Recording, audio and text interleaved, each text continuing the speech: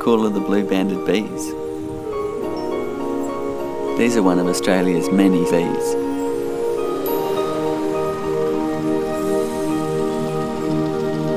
I wish I had a hive full of these, but they don't actually form colonies. And they don't store honey either. They're very important for pollination because they pollinate in a very different way to the honeybee. They're buzz pollinators, which means they get flowers to release pollen by vibrating their wings.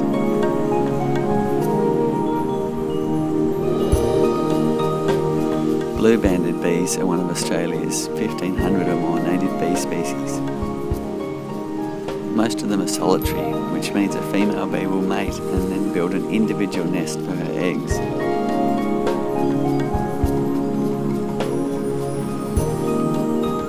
You can tell if a blue-banded bee is male or female by counting the bands.